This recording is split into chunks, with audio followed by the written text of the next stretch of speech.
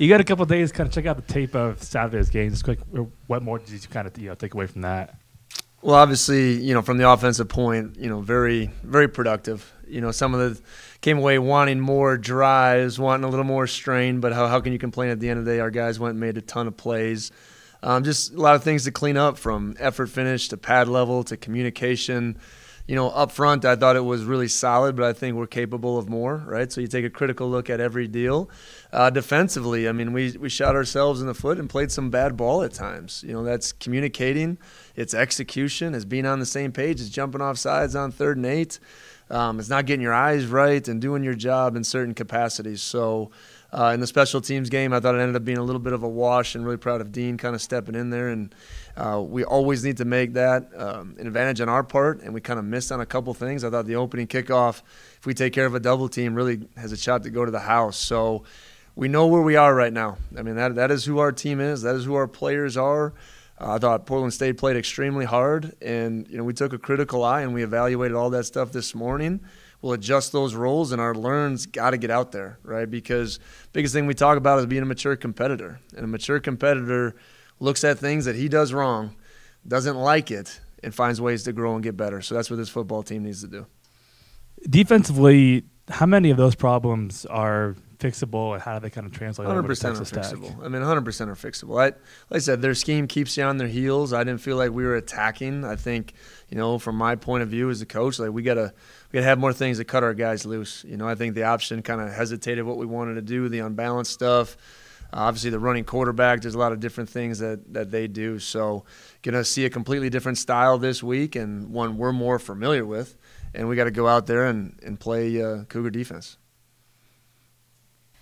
The strengths of Texas Tech, obviously, they also kind of had a higher scoring offense in their last game. What are your plans to combat that, especially from post-game? You were talking a lot about the defense, how you have to get back in on Monday and working on that. Well, the best part about the defense, we got the right men in the room. They want to get better. They saw things this morning they didn't like. They know they're correctable, and that's where we want to be, right? So obviously they're high-powered. I believe at the end of the season, 12 games from now, Texas Tech's offense will be top 10 in the country. I think since they went to this quarterback last year, it just kind of clicked. They're rolling. He's confident.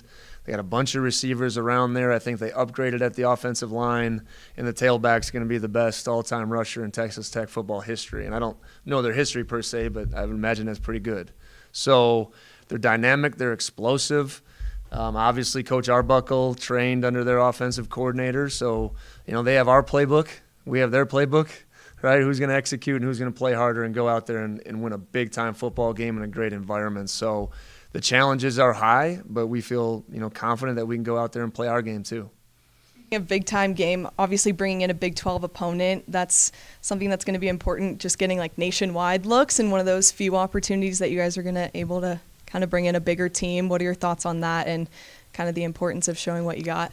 Yeah, we don't really talk about that. It's a faceless opponent, and it's our second opportunity this season to prove who we want to be as a football team. That's going to be our focus.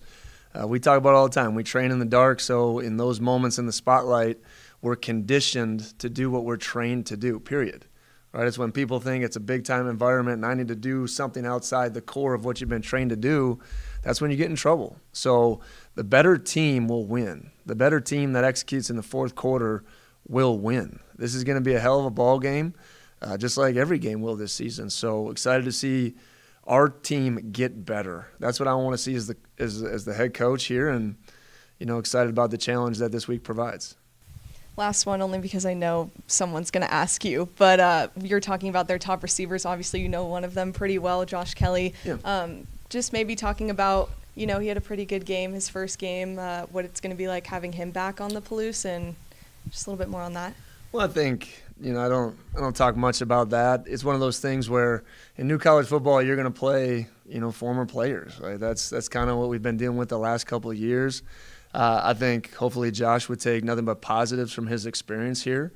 He did a lot for our football team and our program, and he's tough to defend in the slot, and he's good in their offense. Wayshawn with his had a receiving and rushing touchdown. First to do that in a while. Did they let you know who the last to do that was for Washington State? No, I'm not sure. It was Max Borghi. I don't remember who it was, or last freshman to do it in his debut. I don't remember who that was against. Oh, it's going to be against Wyoming, isn't it? Yeah. Yeah, that makes sense. Just had to bring that up. I distinctly remember that day. Coach Leach came out and ran the ball like the first 4 plays, and we're like, what the heck is going on? And, they got us there. How much did you guys use the helmet communication on offense and defense on Saturday? So every play on offense with John, and I thought we did a good job executing that, and it was super clean. No real issues there between him and Coach Arbuckle. Then defensively, between Tyson Durant and Boogie. So kind of that quarterback position of the defense. There was one play, I think it was before the 4th down conversion, where it looked like Coach Arbuckle was giving hand signals. Was that just kind of something different than the actual play? Remember, it shuts off at 15 seconds, right? So sometimes we'll do a look at me and check the signal so John knows and can anticipate, that he's not waiting for something in his ear that's not coming. So we've repped all these things, and so you still got to have a little bit of blend of both, and tech is the same way. I mean, you can see those guys signaling at times too. Just want to ask about the pass rush a little bit. Only the 1 sack coming from Khalil, but it seemed like there was some constant pressure, and obviously Portland State's quarterback's pretty mobile. What did you kind of see when you saw the tape on what it was like getting to the passer? Was it good enough, or you need more? Well, I think it's one of those things, just alluding to the performance in general. It's never as good as you think it is, right? It's never as bad as you think it is. I think schematically we asked those guys, to eliminate gaps, and like that's what I mean about not dictating, because we were so worried about the option and different things. We didn't cut those guys probably loose enough. We'll be able to do that this week through just different game planning and different schemes. And, Eddie had the big one. It was almost like a throw forward by whiplash. I don't know if it was an actual throw, but that's what it kind of looked like a little bit when you reviewed it. So we had some hits, but we got to be more disruptive, and our game plan needs to kind of let those guys at times go hunt. Tech's coming off a game, they went to overtime, went down to the wire. Not maybe specific to this opponent, but in your experience coaching, what is it like when a team is coming off a game like that where they really had to fight tooth and nail all the way to the end? What do you expect from that? Well, it reminds me of 2022 Idaho. I mean, that went down on the last play. How do we follow that up? Went and won a big ball game on the road. I think as Coach Bull used to say, like Lou Holtz would say this, like you bring a new team to the field every week, right? So I don't know the mentality Texas Tech took into that game. I knew ACU on offense were poised, and they executed a great plan, right? So just like us, you take a hard look at it, and I'm sure those players are going to come out defensively and ready to, show that they're better than that, which absolutely they are. And offensively, I'm sure they're feeling really good about their performance. So it went into overtime. Their starters had to play 80-plus reps. We had no one on our team played more than 55. So they got to come here to our house, at our place, to a packed stadium and loud. There's a lot of advantages on our side that we got to make sure that we're doing everything in our power to take advantage of. It feels like the comparison might be a bit lazy, but you think back to last year's game against Wisconsin, similar, home game, huge crowd, the environment. Just how excited are you to get out there on Saturday and coach in this game? Yeah, I said it last year at the time. When we ran out the tunnel against Wisconsin, I've never heard Giesa Field like that in my time. Never. Right? And that's 2 years of running out the tunnel. It's got to be like that. The zoo crew, our students, they got to come early. They got to pack this place. It's got to be loud. Hell, we got a band violation on Saturday. I've never heard of that in my life. Okay, I asked them about Florida State, and they play like the chop the whole game. Or I played Tennessee State once. The band never stops playing, right? You know what I mean? The whole time. So I was like, what are we talking about? So they gave him a timeout instead of delay a game, and when it was 4th and 4 at the 4-yard line. So I don't know. I like that they pushed the envelope. I'm not mad at the band. I like that. So, but it's got to be loud. That Wisconsin environment was incredible. That's what we're capable of doing, and that's the choice that we need to make as Cougs.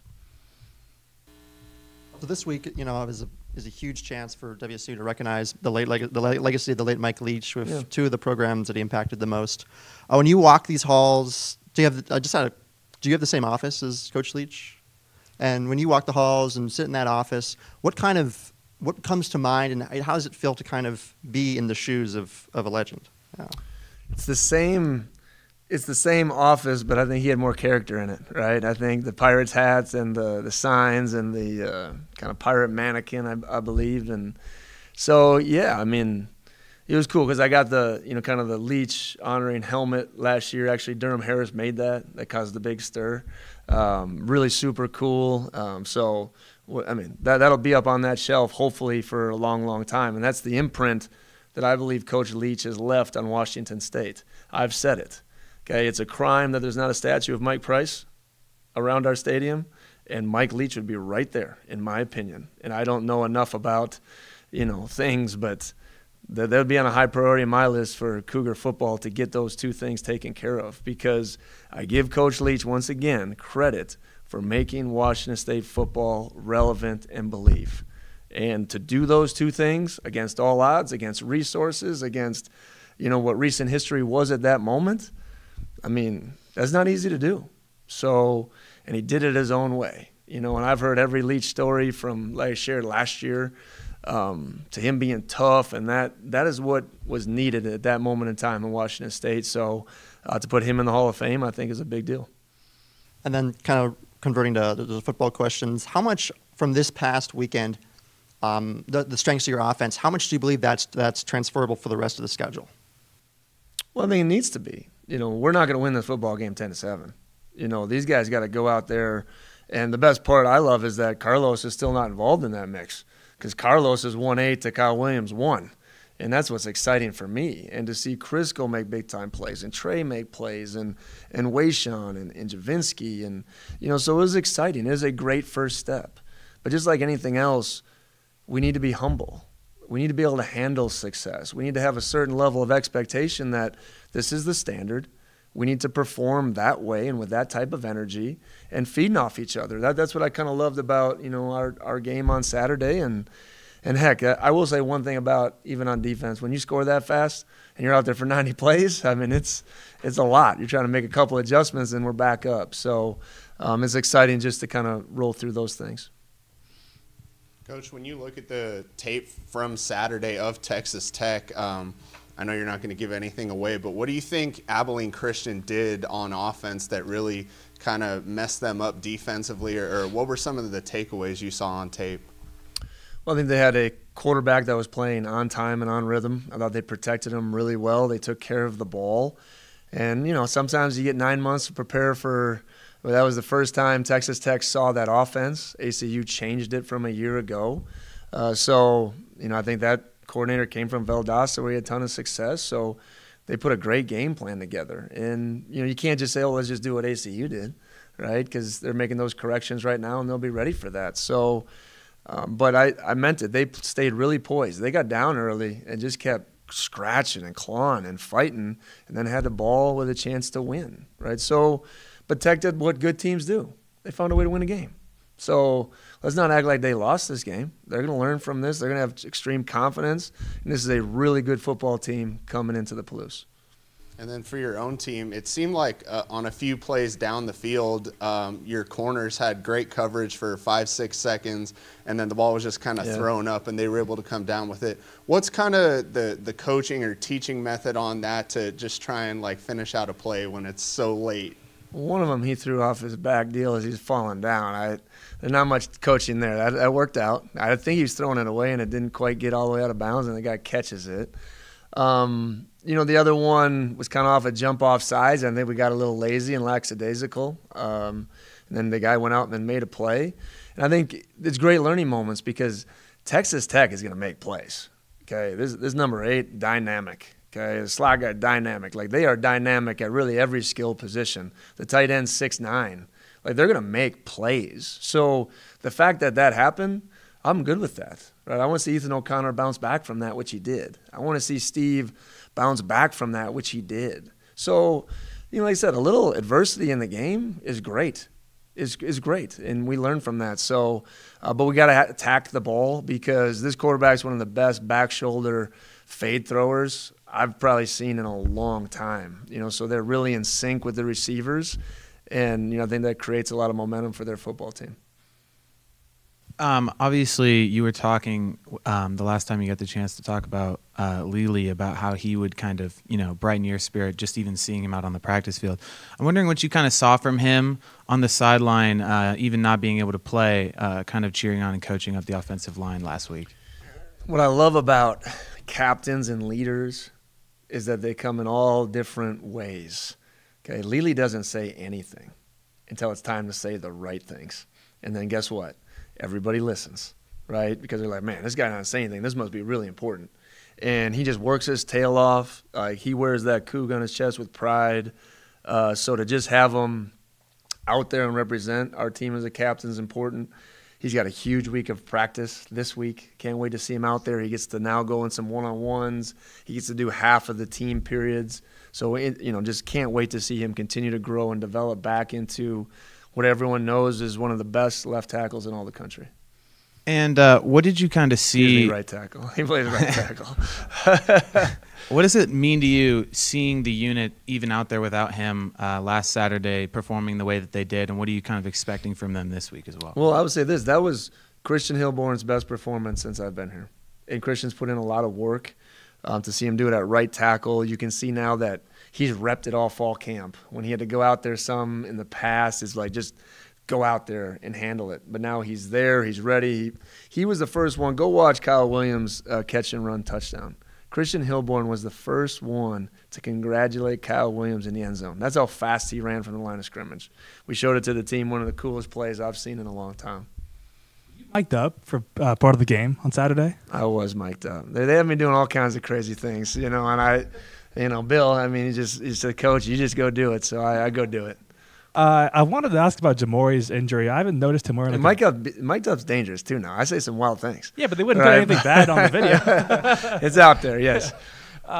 With Jamori's injury, I haven't noticed him wearing a boot or a cast or anything. What is his injury and how did that happen? No, we're not going to kind of disclose there. Jamori's just going to be out for a little while, and we'll let you know when he's going to be back. And is there any update on Nick and how he's doing? We're going to try to push Nick this week, and I think he'll be a game-time decision. So we'll kind of see where it's a kind of responsive thing. So he was lifting with the team this morning. So hopefully we can be positive in that. I wanted to say this towards the end because it's not related to this game, but with the NFL starting this next week, how important is it for you to be able to point to Cougs on NFL rosters as a motivational tool for these guys, or a way that they can realize their ultimate dream while still playing here? I thought you were going to ask me, yes, the Packers are going to win the championship this year. If you're a betting, I'm not betting, but Packers, they got it. Right? That's the team. Young defense, they're rolling. So it's awesome, to have 12 guys, that are in the NFL. I got a really cool text from a couple of our guys that made it. I've talked to, Hicks and Shaw and Brennan, and to live out a dream, I say it. You can go wherever you want to go from right here at Washington State. And those are homegrown, developed guys. Sometimes in today's world it's going to be interesting, when Cam gets drafted next year, he's still Washington State grad, right? We still develop through our program, So there's a lot of positive things in that regard that you can point to and say, hey, I can live out all my dreams right here from Pullman, Washington. Just any changes to the two deep this week, or same as what it was last week with 83 oars? Yeah, same last week. Excited, unless Bill did something I didn't realize, but we're the same kind of outfit, and we're expecting all those guys to be ready to go. I think it was on Wayshawn's touchdown run. As he kind of gets to the second level, Devin's out there with him, and Devin meets a linebacker, and it's a collision, and Devin ends up kind of falling down a little bit. It's one of those plays that maybe doesn't look the prettiest on tape, but how much do you kind of feel like the offensive line realizes it's more about the effectiveness, because obviously it slows down the backer and frees Wayshawn rather than, hey, it's a pancake, but it still does the same job? Yeah, Devin's just one of if you picture an O-lineman, Devin Claney's face should be right there. It's just, it's dirty, it's grimy, he's holding half the time. Don't tell the refs, but you know what I mean? When you get in that combat, it's just, he's in there and he just makes it happen. Once again, the coolest thing ever, we had one of the coaches describe Devin in fall camp and just said, this dude would die for this team on that field, right? And that's how much this means to him. He has waited his turn. He has earned his opportunity. I don't know if there's anyone that had more fun on Saturday than Devin Claney. because he was out there just, big sweaty dude, but like just out there, just having fun playing ball and realizing a dream and representing something that means so much to him.